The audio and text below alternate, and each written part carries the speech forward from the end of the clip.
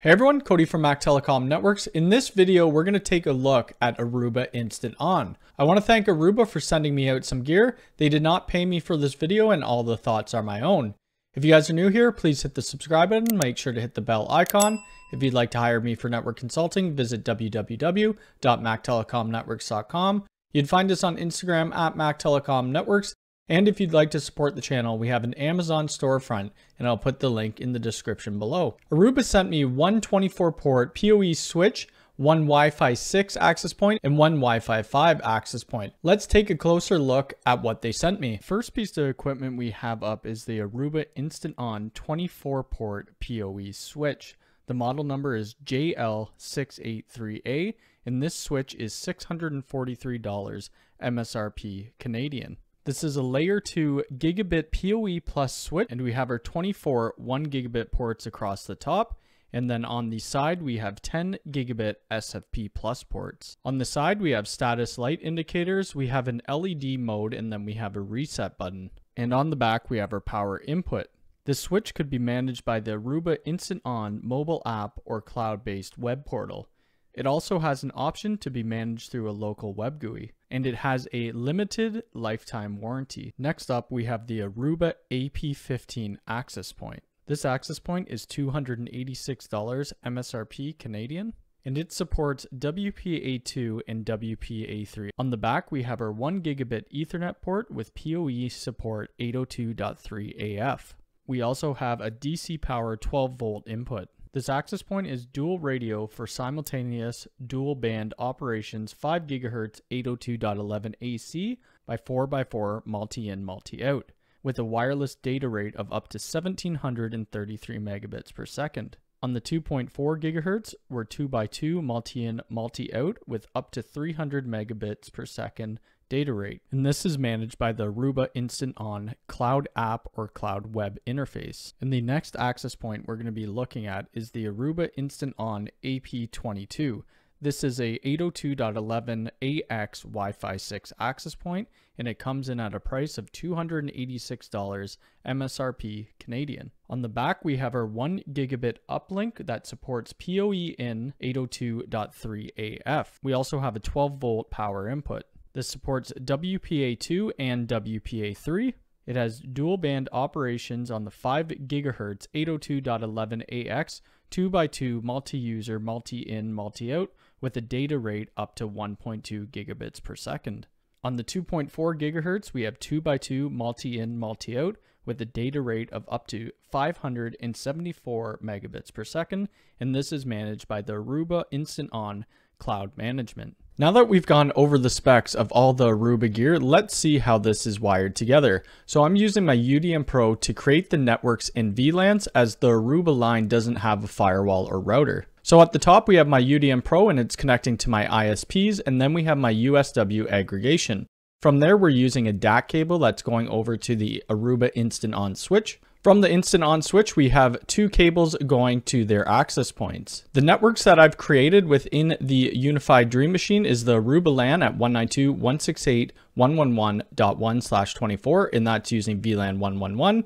And then we have a guest at 192.168.112.1/24, and that's VLAN 112. And then we have staff on 192.168.111.1/24 on VLAN 113. So our next step, we need to get all these devices adopted into the Aruba Instant On cloud controller. To get to the cloud portal, all you need to do is type in portal.arubainstanton.com, and then we could log in. If you're new to Aruba Instant On, we could sign up in the top right corner. I've already signed up, so I'm going to put my credentials in and then get into the controller. Now we're logged into the controller, we need to set up a new site, so I'll press continue.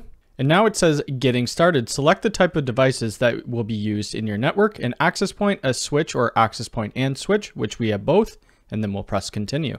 And now there's 2 different ways to set up our connectivity. If your Instant On is behind a router or gateway, we'd select the top one. If it's directly connected to your ISP modem, we would select the bottom one. I'm connected to a gateway, so we'll press continue. Now it's saying to plug in all our devices, which we've already done, so we'll press step completed. Now it says stand by. After a few minutes, your Instant On devices will be ready to be discovered when the lights are alternating between green and amber. So we'll press continue. Now we could add a device by adding the serial number. So I'll do that and then we'll press search for devices. Here we could see all three of our devices are showing up. So our AP22, our AP15, and our Aruba Instant On switch, and we'll press add devices. Now it's saying set up your network. We'll create a Aruba LAN network. So we'll call it Aruba and then LAN, and then we'll create a password of test1234 and then press continue.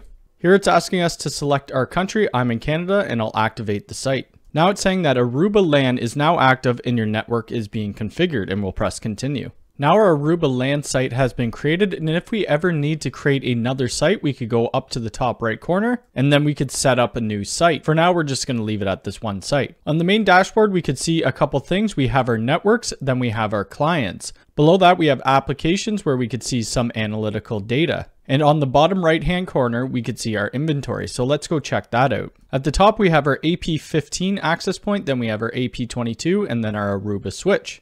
If we click on the AP15 access point, showing the MAC address, the serial number, the model, and the version that this access point is sitting on. Under connectivity, it's showing it's on the local network and it's uplinked to our Aruba Instant On switch. It's getting an IP address of 192.168.111.199. We could also see on the side the radios that nobody is connected to the 2.4 or the 5 gigahertz. Right now, we don't have any clients connected. Under connectivity, we could either assign it with a DHCP address or a static IP address. And then under ports, we could see some statistics for the upload and download speeds. Under radios, we could change the 2.4 or the 5 gigahertz band if we want to use different channels by selecting use specific configuration for this radio. If we click on that under the 2.4, we would change the channel width from 20 megahertz to 20 or 40. And we could also select the channels 1, 6, or 11. Below, we see the transmit power, and by default, they have it on max. If we look at the 5 gigahertz, we could change the channel width from 20/40 to 20, 40, or 80 megahertz. And then we have channel selection 36, 52, 100, 116, 132, and 149. And the power, yet again, is set to max. Under actions, there's a few things we could do. We could turn the locate light on if we need to locate the access point. We could do a network connectivity test. So let's do that right now. Here we could select the source, so we could either choose which AP or a switch, and then we could choose an IP or a host name. I just have the Cloudflare DNS server in here, and then we'll start connectivity test. Left-hand side, you could see reachability in progress, and then you could say good, fast connectivity to IP 1.1.1.1, and then we could see our round trip time. We could also restart this access point, or we could remove from inventory, so that would take it out of the cloud controller. Up at the top right, we have this little wrench, and if we click on that, we could customize what it shows us. So right now, by default, it has the name, the state duration, the model, the clients. If we wanted, we could have it show the IP address, the MAC address, and the serial number, as well as the different clients on the different radios. On the AP22, we have the same settings. We can take a look at the identification, the connectivity, ports, radios, and actions. Now let's take a look at our Aruba switch. Under identification, we could see the device name, which we could switch. We could see the MAC address, the switch model, and the version of firmware that it's currently running. Like the access points, we could see the connectivity, and then on the right-hand side, we could see the power over Ethernet statistics. So the total budget is 195 watts, and what we're using is 11 watts. Under connectivity, we could either set this switch with a static IP or DHCP, and then we have an option for routing. If we select this, we could allow routing between networks. If we take a look at our ports, we could see all of our 28 ports. The ones on our right are our 10 gig SFP plus uplink. We're uplinking to the USW aggregation. Ports 1 and 3 are connected to my access points. If we click on a port, we could give the port a port name. It's showing no link currently because there's nothing plugged into port 2. And then we could set authentication and security. By default, there is no port-based security, but we could put an 802.1x authentication or client-based authentication. In the middle, we have included networks. So untagged network is our Aruba LAN. That's going to be kind of our management LAN.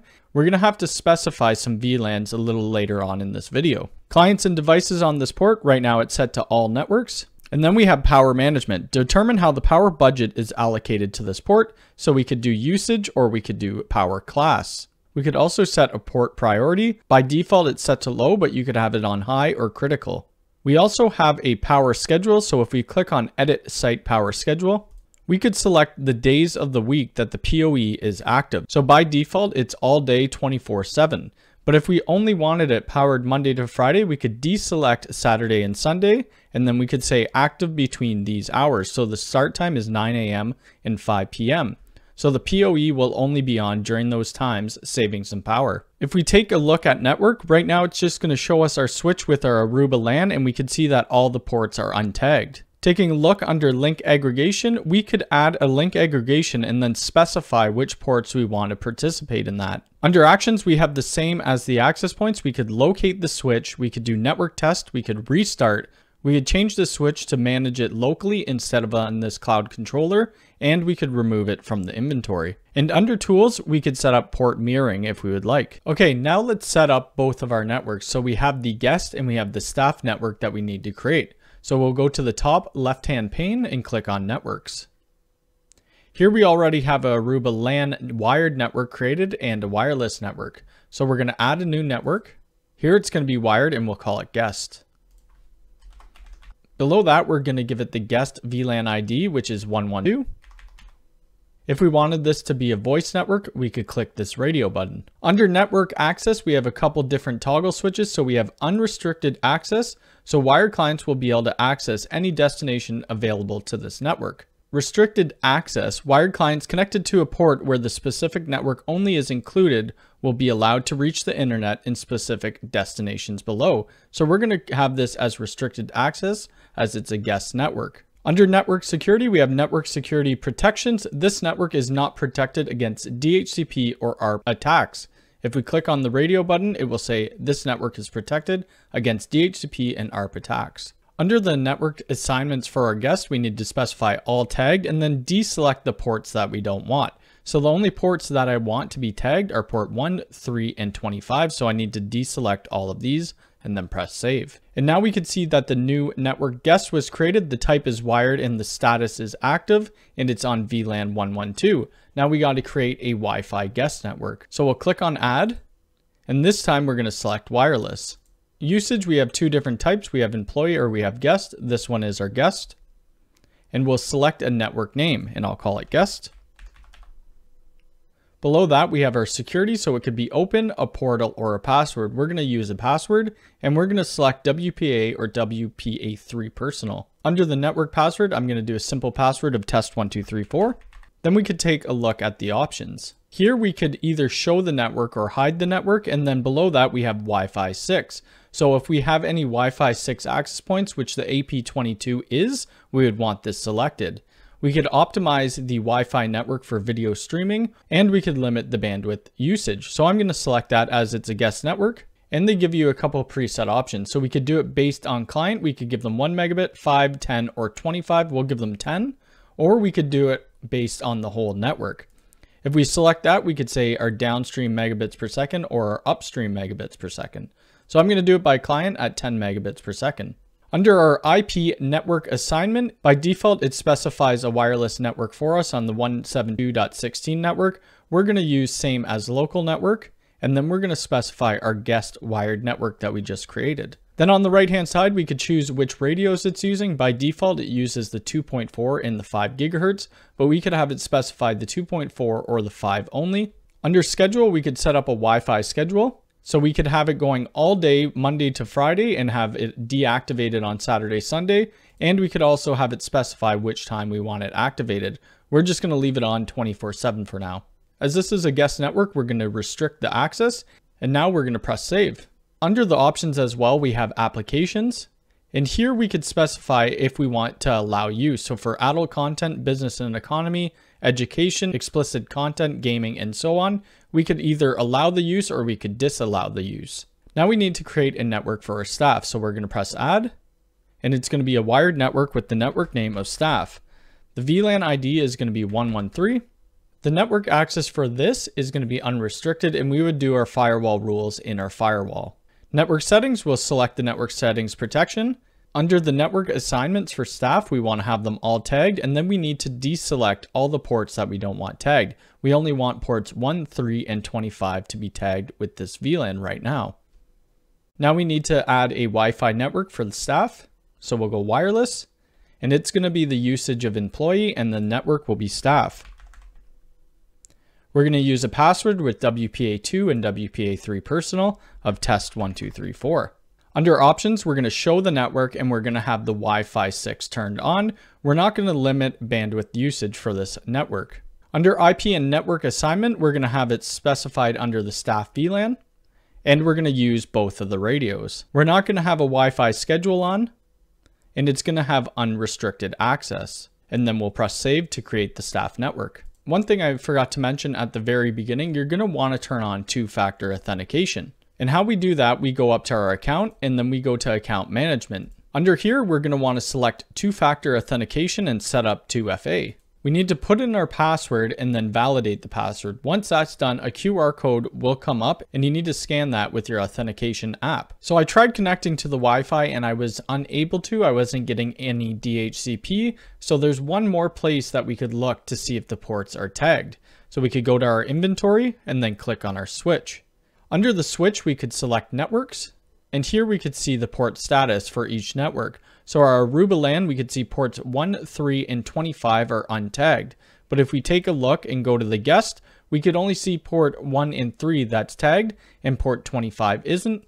Same with the staff. So we need to get that uplink port tagged. So if we go back to ports and then select port 25, we could see below the included networks, the untagged network is our Aruba LAN, and then our tagged networks, we don't have guest or staff specified. So we're going to click on both of those and then press save. Now I'm connected to the guest Wi-Fi. We could see that down here on the right-hand corner. It says guest. So let's do a speed test to make sure that it's only giving us 10 megabits per second. So I'm going to press go on our speed test. And you can see the bandwidth usage limiter is working. We're getting 9.71 down and 9.89 up. Now I have my iPhone connected to the staff network, and this iPhone supports Wi-Fi 6, so we'll press go on the speed test. And we're getting pretty good speeds. We're getting 426 megabits per second down and 364 up.